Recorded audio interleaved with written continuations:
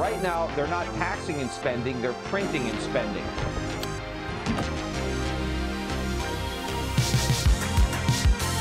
You're really paying higher taxes. And taxes, unfortunately, are going way up. But we had a totally different CPI in the 1970s. If we were using the 1970s CPI today, we would already be experiencing double-digit inflation. Let's face it, between gas prices and the grocery bill, excess money for fishing gear is only going to diminish in the near future. But fishing isn't going anywhere, and luckily for us, it's only as expensive as you want to make it. Now, if you're a psychopath like me, you have enough fishing reels for 5 lifetimes. There is no need to buy another fishing reel ever again, and that terrible economy won't impact your ability to access fish. However, if you're new to fishing or looking to finally get serious about the greatest activity on earth, you may be in a bit of trouble. You may have to settle for less, but maybe not. What if I were to say that Walmart and their Ozark Trail brand may have your back during these times of extraordinary inflation? Today we're going to take a look at the Ozark Trail Saltwater Resistant Spinning Reel, or OTS WWRSR for short. For the rest of the video, let's just call it the OT reel. Now, they could have actually given this reel a really cool name, but literally spelling out what you're getting is another strategy, I guess. And it's very characteristic of buying anything that is store brand. I have to confess, my expectations for this reel were actually quite low. At the humble price of $55, you can expect the basics and few thrills. But this OT reel has one incredible feature for being a budget reel, and that's seals. I mean lots of seals.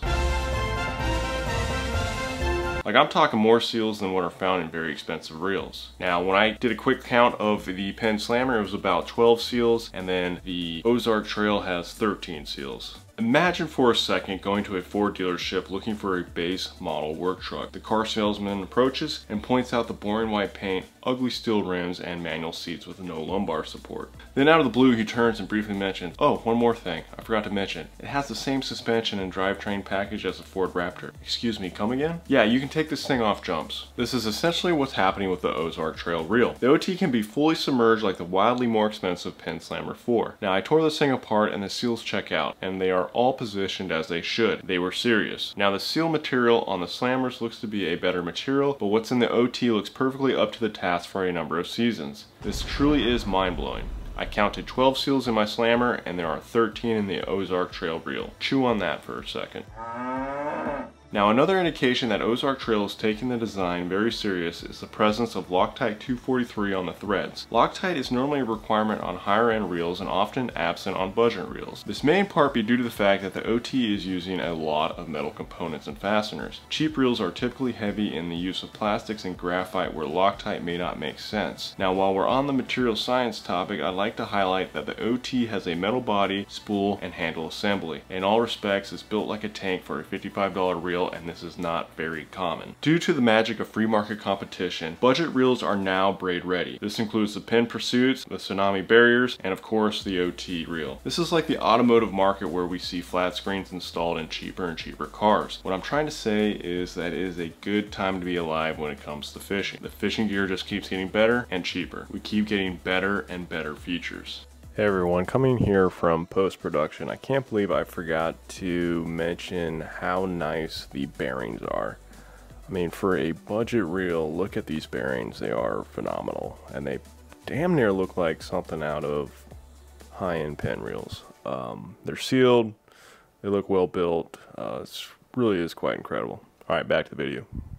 Another thing I like is the drag system. 2 out of the 3 synthetic washers are the cheap felt, which are typical in the budget class, but at least they throw you one bone, and that is in the way of a lone carbon fiber washer. In the comparable Penn Wrath, you get only cheap felt, which isn't the best for durability and smooth startups for hard fighting fish. To me, the single carbon fiber washer is like the slight improvement and the backup should the 2 felt washers fail on a hard fighting fish. The comparable Penn Pursuit 4 has 2 carbon washers and no felt, and fewer total drag washers. Now, I I didn't like the proprietary tool that came with the reel. It didn't work well, it is cheap, and I bent the hell out of it. I much prefer reels that only need commonly used tools found at your local hardware store. This also adds unnecessary costs for the manufacturer, so to me it doesn't make that much sense and I consider it a design flaw. The OT is a classic example of a product being over-engineered to the point of frustration and complexity. The thread directions are different from one component to the next. Let's just say that righty-tighty doesn't always hold true on this reel. Let's just say that righty-tighty only works part of the time on this reel. Some threads were right hand and others were left hand for basically the same components. This is mind-boggling from a maintenance and engineering perspective. The most frustrating design component is a little piece of black trim called the rear cap holder. This little part made reassembly quite difficult. It didn't really seem useful. It kind of seemed like more of a design feature, not really functional. It should definitely be eliminated. Although I think the design is cumbersome, it is unique and it definitely works. Also, the manufacturer was clearly serious about making the reel waterproof and ready for war. The instructions state the reel was designed to be extremely durable. That checks out. There's a lot of metal and it's a pretty solid design. It features 13 internal seals. These seals create a water-resistant guard to keep water out under normal conditions. They do warn, however, that turning the reel while submerged will allow water ingress, so you're good to dunk this reel, just don't turn it while it's underneath the water. So overall, if it is a cumbersome design and it is over-engineered, you don't really care. That's more of a burden on the manufacturer. This is,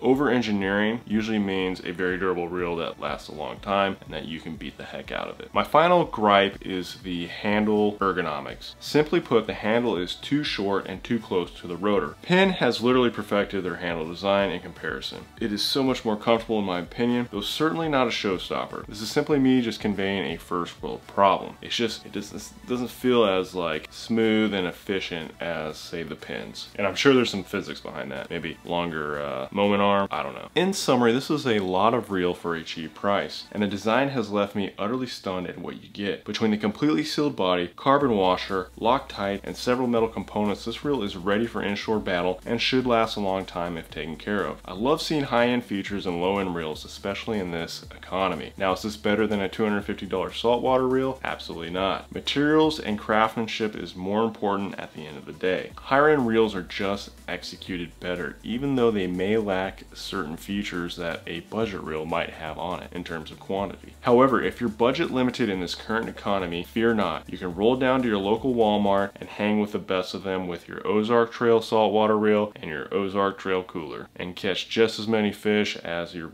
buddies standing next to you with all Yeti gear, Penn and Shimano maxed to the nines. Just because a piece of equipment isn't executed perfectly doesn't mean it can't be 100% functional and put fish on the board. This is just the kind of market pressure we need to elevate the low-end reels and better serve the fishing market. All I can say is well done Walmart and the Ozark Trail brand. As always, thanks for stopping by and make sure you get out and go fishing. Happy 4th of July and we'll see you all later. Bye. Now the Ozark Trail saltwater reel will come in the typical annoying plastic container, but it does come with some spare I guess they're spool spacers, and then here's that proprietary tool, and you can see that I just bent the heck out of it. And how that happened was, and this little feature here is terrible, it doesn't get good grip. This tool wasn't executed well at all, and the fact that one side plate is righty-tighty and the other side plate on the opposite side is lefty-tighty, it's very easy to damage this reel. If this is pissing you off and you go and get a standard wrench and you're trying to open the side plate thinking that it is lefty-loosey, but you're actually tightening it because all the threads are jacked up. So just be advised that if you're putting a lot of pressure on a component on this reel and it's not budging, try going the other direction because it's counterintuitive.